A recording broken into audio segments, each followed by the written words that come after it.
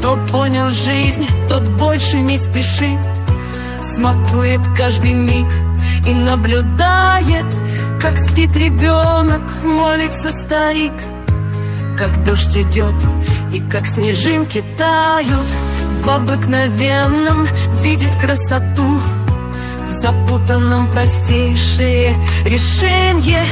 Он знает, как осуществить мечту. Он любит жизнь и верит в воскресенье. Он понял то, что счастье не в деньгах, и их количество от горя не спасет. Но кто живет с синицею в руках, свою жар-птицу точно не найдет.